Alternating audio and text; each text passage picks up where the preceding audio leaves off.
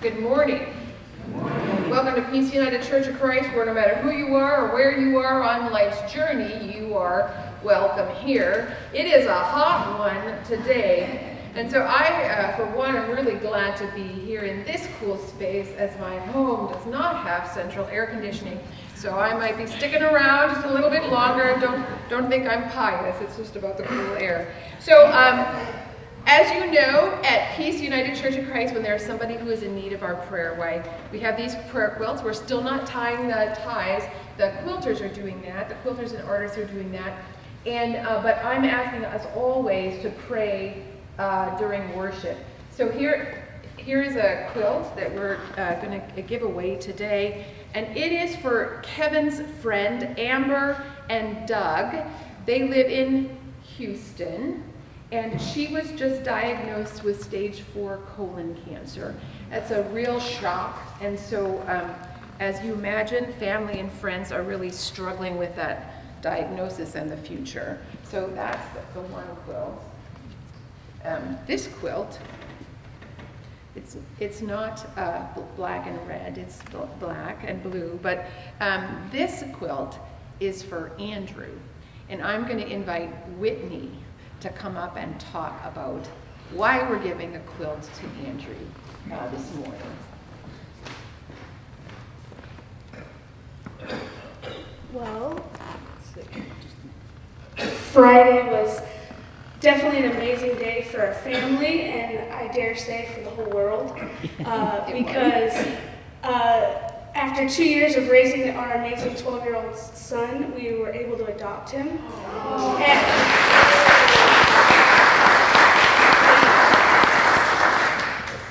And thank you, Wendy, and for Jen for being there, and I wish I could have invited everyone. But it was just, again, a very powerful moment, a very powerful reality that, love wins again, and that, just another proclamation that it's love that makes a family.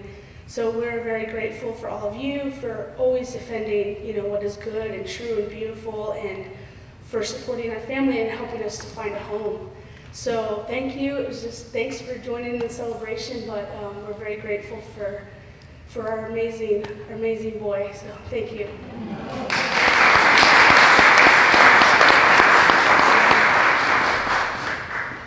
Love wins, isn't that just the case? It was quite something. It was Hillsborough, too.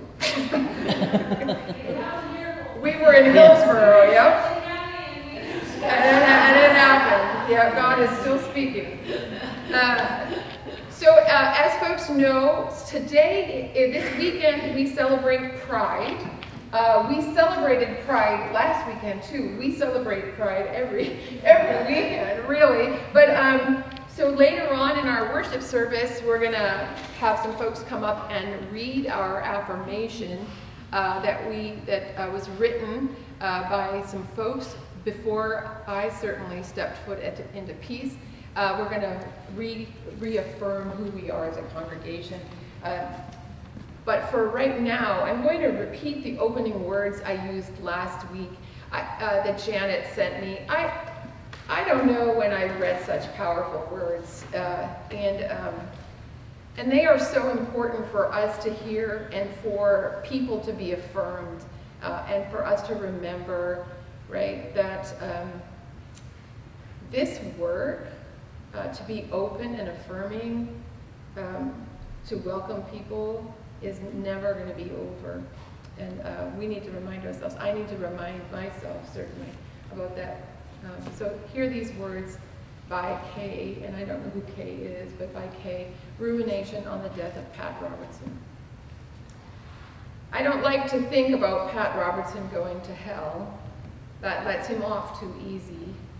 I like to think about Pat Robertson finding himself in a heaven he never believed would exist, where Divine is reading in drag to the children murdered at Sandy Hook and Uvalde, while Edie Windsor and Gertrude Stein drink coffee in the breakfast nook talking politics with Harvey Milk, where Matthew Shepard relaxes by a stream reading poetry to a nameless young man whose family never claimed his body when he died of AIDS, where the music plays loudly, welcoming dancers from the Pulse and Club Q to the floor where they twirl and vogue with all the murdered trans women of color whose names we never knew, where Jesus puts his arm around Pat Robertson's shoulders.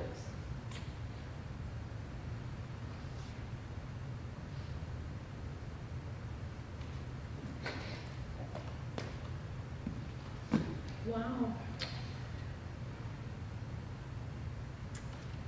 And drapes him with a rainbow feather boa. And gesturing around him, he says, "Come, meet my disciples." Oh, may it be so. May we make it so. I'm so sorry. Let us stand now in body or spirit as we sing from our binder. Number 83, Be Still and Know. From our binder, number 83.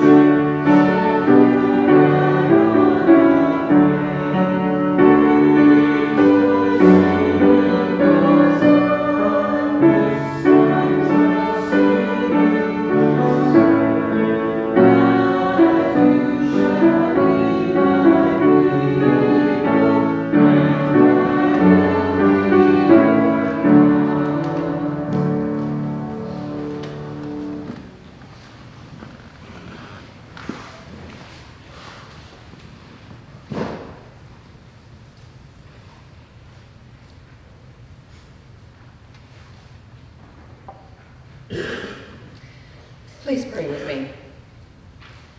Gracious and loving God, there are days when others do not think we are enough. There are days when we do not think we are enough. Hear us as we voice our doubts and fears. Lift us up. Open our eyes so we might see the possibilities on the path we journey. Create in us the understanding that we are your precious and beloved children, and that you hold us close always. That is enough. With hopeful and grateful hearts we pray. Amen. And our response is in the binder, number 25, Be Still and Know.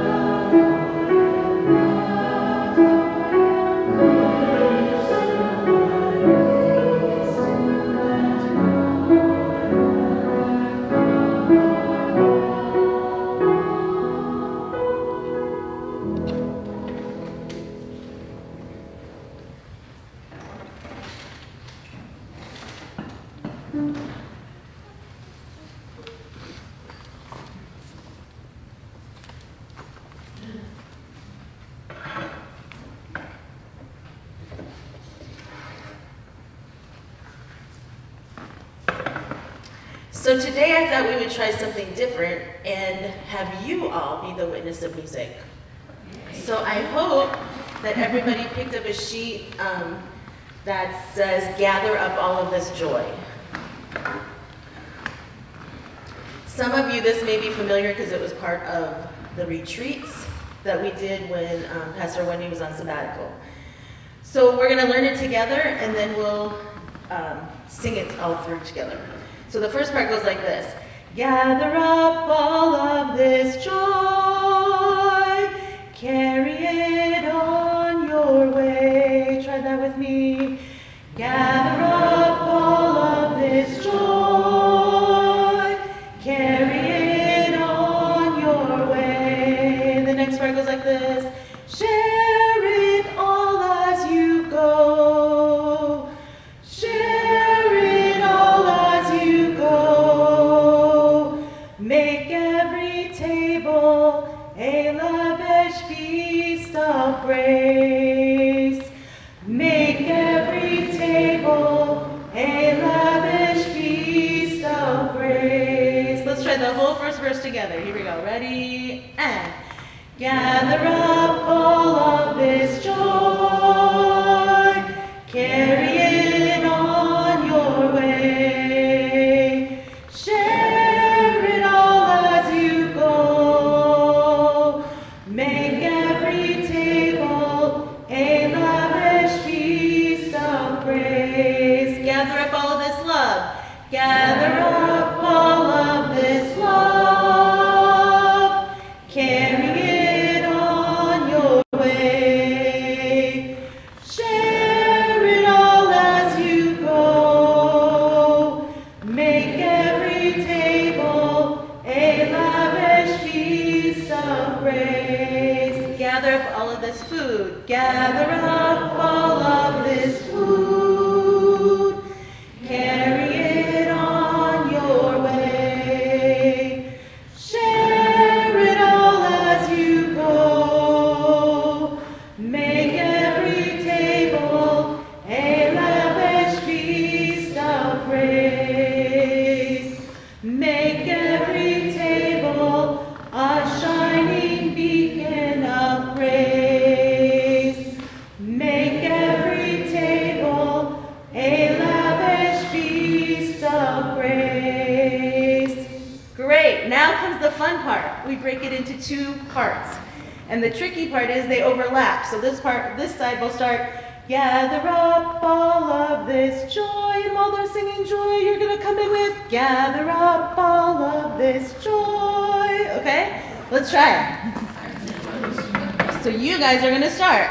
Ready? And gather up all of this, gather up all of this, carry it on, carry it on, share it all as you, share it all as you, make every table a lavish feast of, make every table a lavish feast of praise. Gather up all your love, gather up all of this, gather up all of this, carry it on, carry it on, share it all as you, share it all as you, make every table with a lavish feast of, make every table a lavish feast of praise. Gather up all of this, gather up all of this food on, carry it on, share it all as you, share it all as you, make every table a lavish feast of, make every table a lavish feast of, make every table a shining beacon of, make every table a shining beacon of, make every table a lavish feast of, make every table a lavish feast of praise. Amen. I hope you come back next Sunday. We're going to sing this in worship.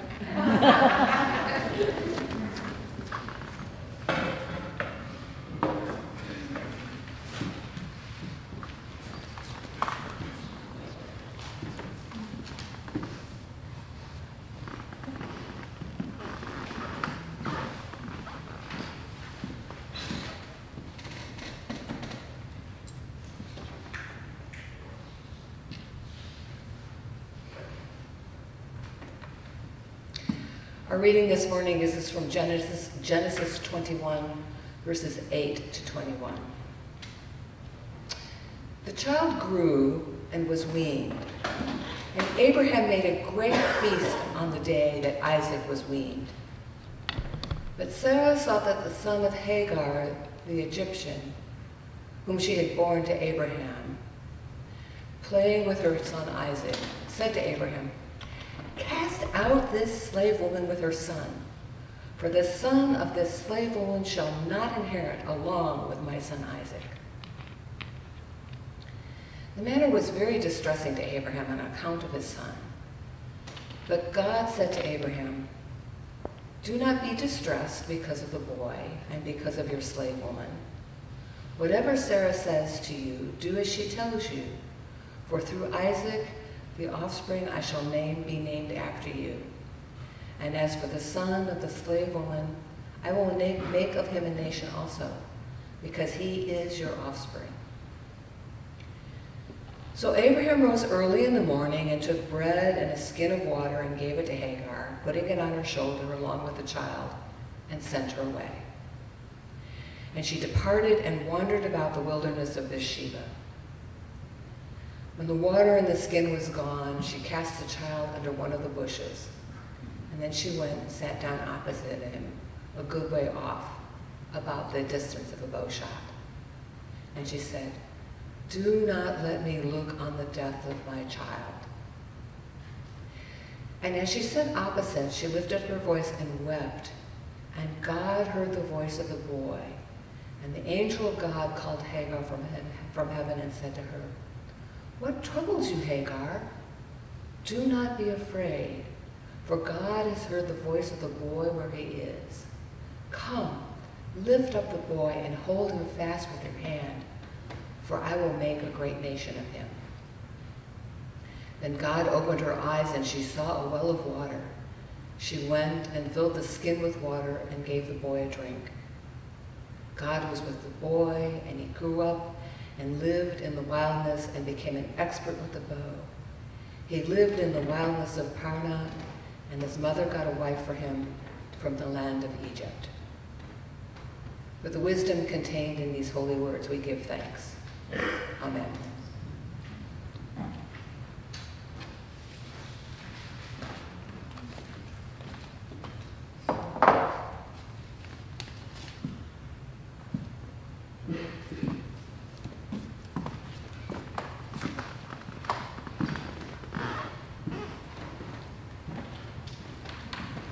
Have compassion for everyone you meet, even if they don't want it. What seems conceived bad manners or cynicism is always a sign of things no ears have heard, no eyes have seen. You don't know what wars are going on down where the spirit meets the bone. Ring the bells that still can ring. Forget your perfect offering. There is a crack in everything. That's how the light gets in. Who here has been rejected? You don't have to put up your hand. You can. Go ahead. Everybody's free to do it. Yeah. Who has been rejected for simply being who you are? You are not alone. Rejection is at the heart of the story of Hagar and Ishmael. This was not the first time Hagar found herself alone in the wilderness. If you know your text, you'll know what I'm talking about. We'll go back a wee bit in this saga, a saga that would achieve great ratings on prime time television and, as I understand, would be banned in some states. Anyway, Sarai was getting old, and she didn't think God's promise of a great nation for Abram was ever going to happen. She figured she was never going to have a child, so she took matters into her own hands and told Abram to use Hagar as a surrogate to bear a child. Do you all remember this story? Now let me be clear here. Hagar did not volunteer for this role in the making of Abram's great nation. She was enslaved and had no choice. Hagar conceived, and it seemed in Sarai's mind, got a bit uppity. Sarai was mad and went to Abram. Abram told her to deal with Hagar. Sarai did, and Hagar ran away into the wilderness. It was in the wilderness that an angel of God visited Hagar. Where have you come from and where are you going? The angel asked. Good question. Hagar explained what had happened. The angel told her to go back and said God would make a great nation from her child, so great the descendants cannot be counted, the angel said. Now, the angel of the Holy One continued, you have conceived and shall bear a son, and you shall call him Ishmael, which means God has heard. Just a quick aside here. Doesn't that phrase sound familiar? Doesn't it sound just like what... Oh, sorry, there is the angel of the Lord speaking. Doesn't that phrase sound an awful lot like the phrase the angel who visited Mary said? Let me just repeat that. Now you will conceive in your womb and bear a son, and you will name him Jesus, which means the Holy One saves. Incidentally, Jesus too was rejected, just like Ishmael would be in a few chapters. Anyway, Hagar went back.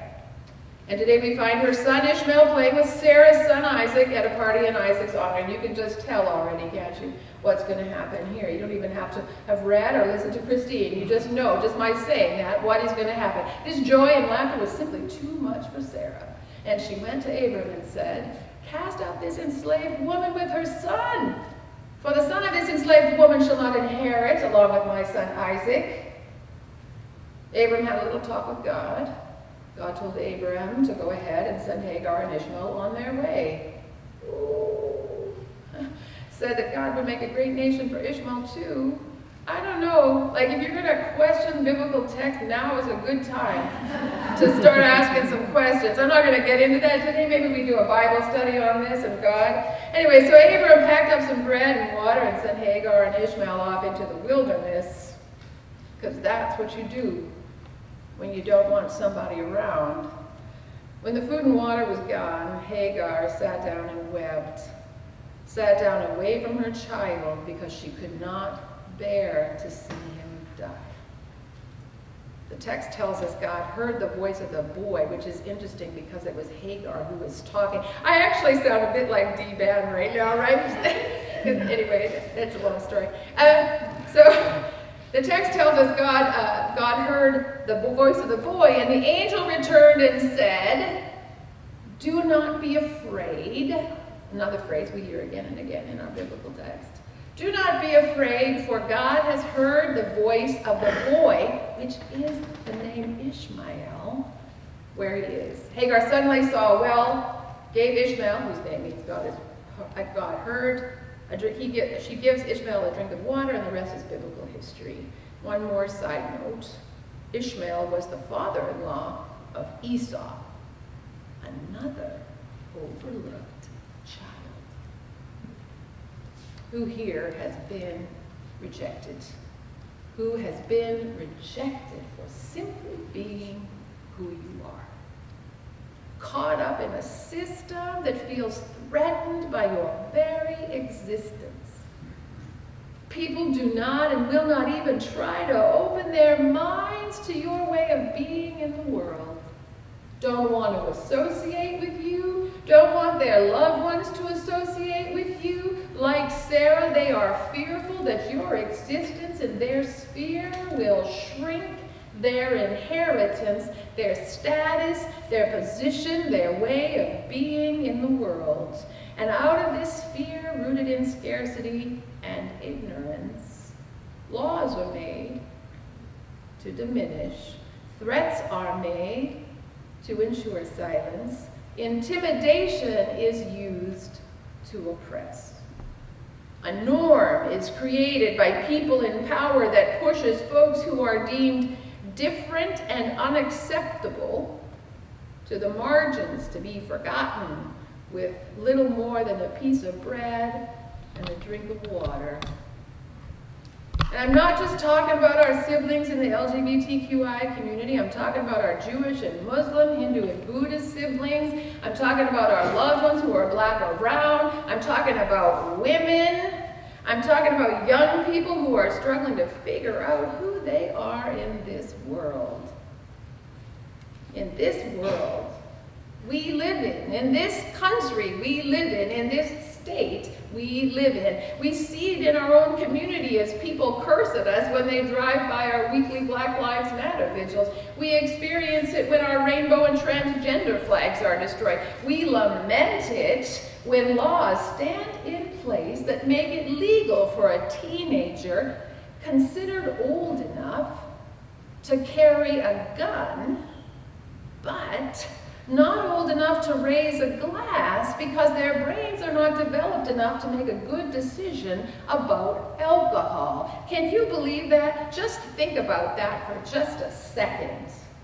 A teenager can have a gun but cannot drink alcohol because their brains are not developed enough to make a wise decision. I don't know, but it doesn't seem right to me.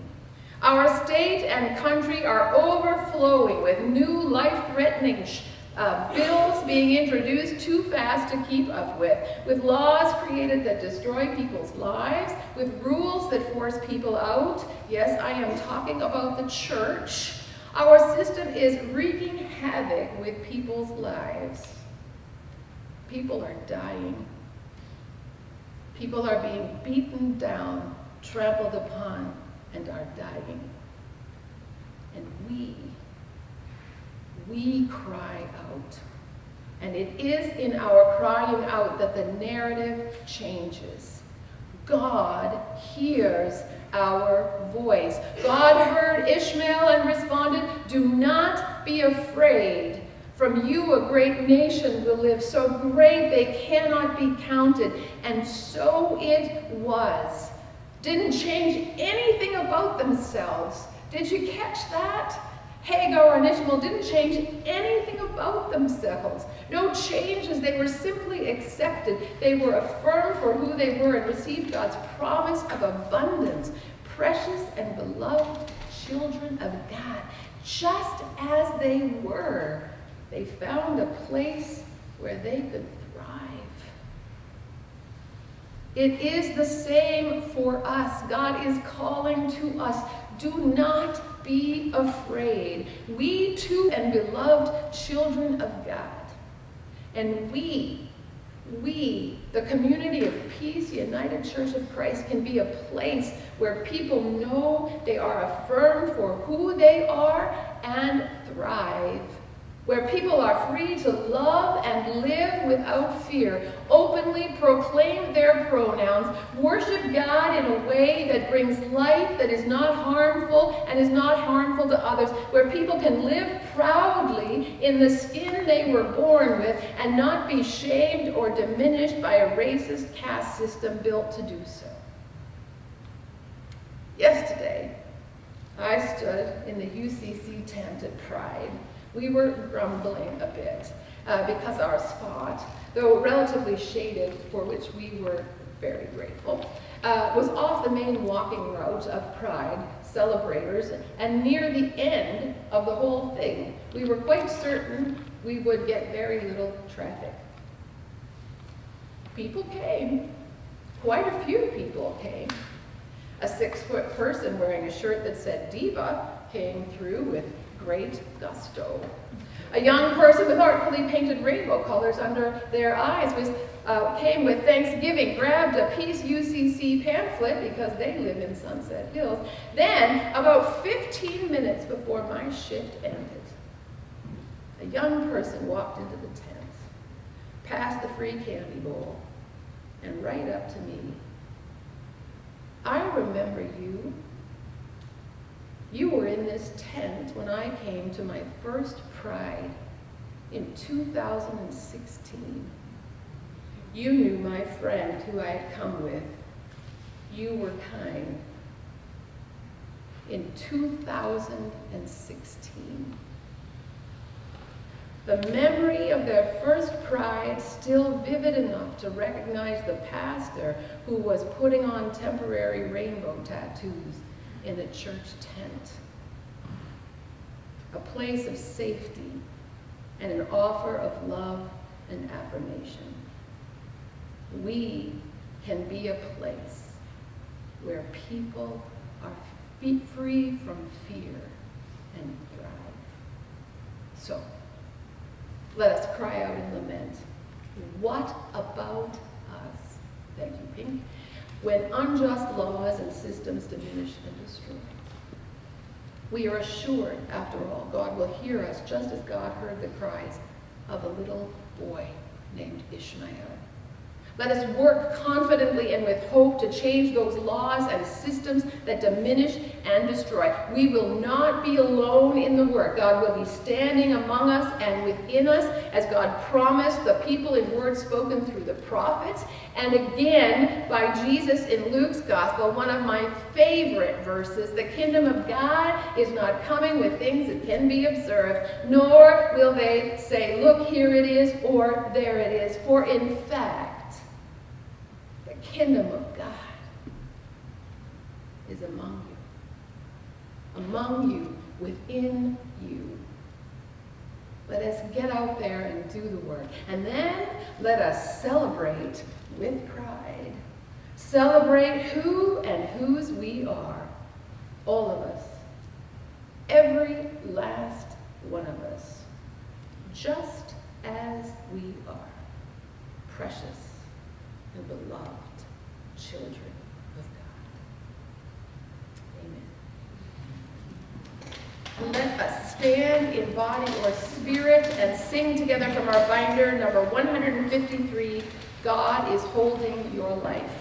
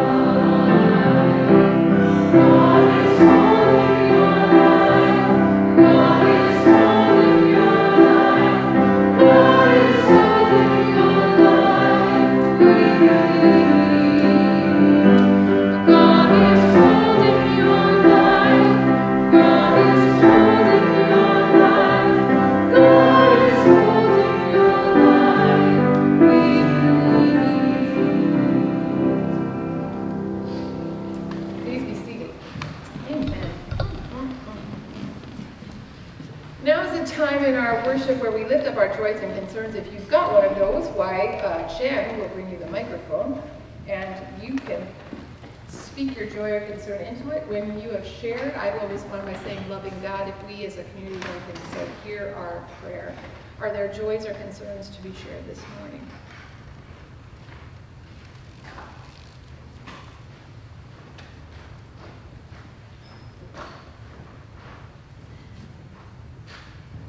I would request prayer. I'm going to have some surgery this coming Friday. I'm having some surgical spine surgery, and that's been planned since the previous surgery I had, so your prayers would be appreciated. Thank you. We will be doing that, Cheryl. Loving God. Yeah.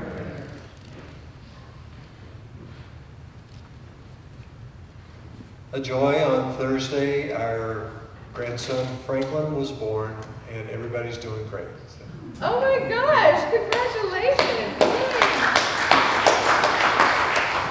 We'll be praying for you and your family, loving God.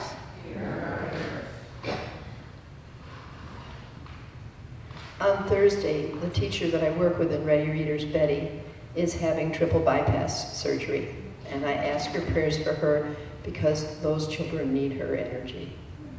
We'll be praying for Betty and for the children, loving God. Other joys or concerns to be lifted up? I have one. Yeah, I thought so. So Bob and Gigi would like your prayers. Bob had a procedure done on Friday. So prayers for Bob and Gigi. Loving God. Other joys or concerns to be shared? Well, then let's take a moment to pray silently for those things that have been lifted to our attention and open our hearts and minds to receive the many things that have been left unspoken.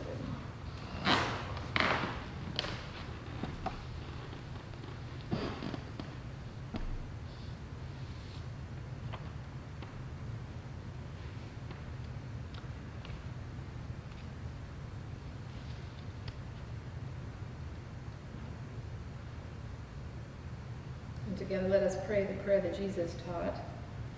Creator, who art in heaven, hallowed be your name. Your kingdom come, your will be done, on earth as it is in heaven. Give us this day our daily bread, and forgive us our debts, as we forgive our debtors. And lead us not into temptation, but deliver us from evil. For yours is the kingdom, and the power, and the glory forever. Amen.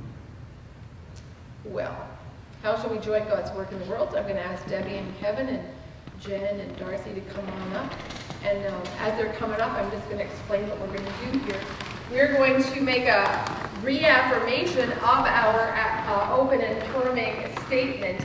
And so I don't think we need to stand, but as we, after we're done reading, I would just like everybody to say amen as a sign of our recommitment. So. The avowed purposes of this congregation are to worship God, preach the gospel of Jesus Christ, and celebrate the sacraments, and to realize Christian fellowship and unity within this congregation and the Church Universal. Therefore, Peace United Church of Christ welcomes all who seek to experience the healing and unconditional grace of God through faith in Jesus Christ, and invites each to participate and lead in our common life. Endeavoring to maintain the unity of the Holy Spirit in the bond of peace, we are open to and affirming of each child of God, recognizing that we are called to be as one reconciled body with members of every race, gender identity, ethnic origin, sexual orientation, class, age, and physical or mental health and ability. Relying on Christ's announcement of the approaching realm of God, we seek to increase among all love of God and neighbor. And together the congregation says, Amen.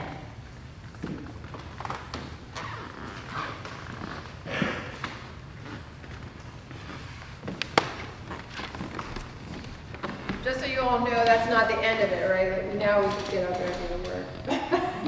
Okay, and Kevin's going to help us with some of that, so why don't you come on up, Kevin.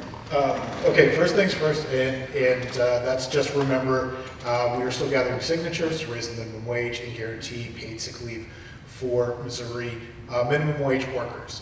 And we'll be doing that for the next year, and I'm going to be saying it every Sunday, so get used to it. I have petitions in the back that people are welcome to sign. Bob also has them. If you would like to take blank petitions with you, talk to either one of us. We have plenty of blank petitions in the church office that we can send you home with, and you can get started collecting signatures from your own friends and family. We're asking you to start with 10. That's it, 10. And then once you get those 10, we'll ask you to do 10 more. So just be prepared for that. Don't make photocopies of this signature page. Right, right. You have to get the blank pages from us and not photocopy them. So that's the reminder. So a couple of things to keep in mind coming up. Next Sunday next Tuesday actually is July 4th, of course, and then the parade in Webster Groves is happening. Is that on the 4th? Yes. It is on the 4th. Okay, thank you for the reminder. But the notice is in News and Notes. Churches Together for Justice, which is our Wednesday night group that gathers, will be again having an entry in the parade. We're looking for any and all people who want to participate to do so. Our theme is, again, voting rights for all, but we also encourage folks to, if you participate, wear your peace t-shirts or your pride t-shirts or anything that expresses how you feel about what we just read about the united body of Christ and everyone participating in God's kingdom. Want to remind folks that the next MCU monthly meeting is coming up July 11th. That is from 6 to 7:30 p.m. at St. Louis Friends Meeting House at 1001 Park Avenue in the city of St. Louis. Again, in News and Notes, there's a registration link. Also, there's a registration link for participating in the parade. Make sure to click on that and sign up for that if you would like to do that. Also for MCU, put on your calendars July 25th. MCU is hosting another their annual environmental justice action, and this again will be virtual. Last year we moved it to virtual because it is just too hot during the summers these days. So we're not asking people to go and march across the bridge. You can sit in the comfort of your home, tune in over Zoom, and learn about actions that we all can take collectively with other brothers and sisters in Christ to ensure a sustainable environment for future generations. And then the last thing I want to mention is that every Friday and Saturday, as you know, we have our Black Lives Matter vigil, Friday evening at 6 p.m., and then Saturday at noon. Next Saturday, of course, the festival is happening out here for Webster Groves. I think it would be a really good idea if we had more people join us on Saturday at noon. That tends to be a small number of people, but there will be a lot more people passing through, and it would be really good to have.